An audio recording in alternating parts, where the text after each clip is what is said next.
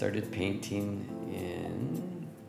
before art school. I graduated in Alberta College of Art in 1991. I'd done some painting in high school, in the high school art program, and then maybe a little bit afterwards. But yeah, I went into the painting program at art school and graduated in 91.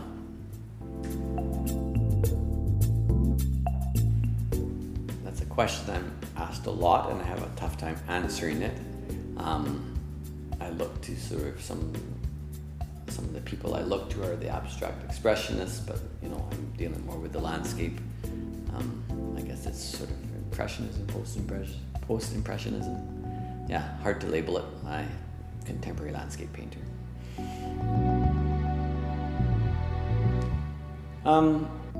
I think that people would probably understand it as that I'm kind of recording an impression or an expression of the landscape. It's not photorealistic. It's clearly, so I exaggerate things, especially colors, and just that shows, I hope, an expression of myself and my experience of the landscape.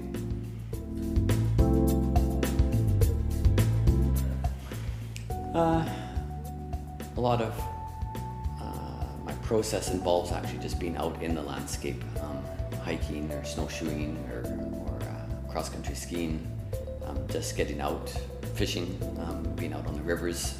So that part of the process is really important. Like, that's where I get my inspiration and subject matter.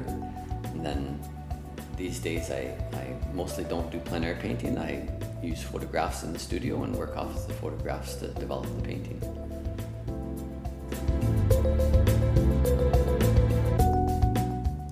My favorite part of the process is definitely day one. I try and lay in a painting all in one go on the first day, and that's kind of the most expressive and quick painting, and the most enjoyable. After that, it gets into harder work.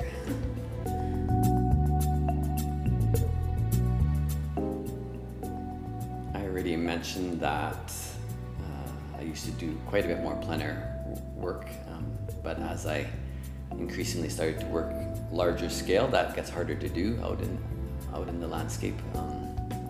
A large painting is essentially a kite that gets blown around by the wind. So that's probably one of the bigger changes for me, is that I mostly do studio painting now rather than plein air.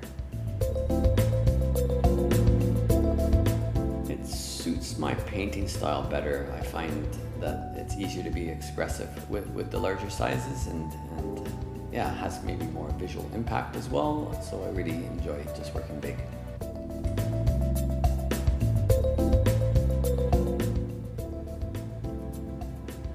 Subject matter that I choose, I guess, is just what I see out in the landscape. It's what catches my eye.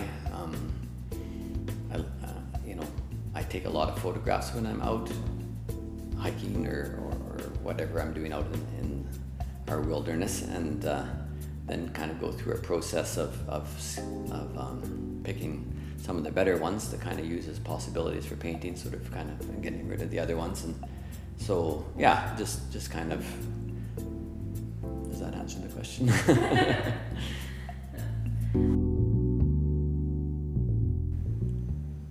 That is a hard question.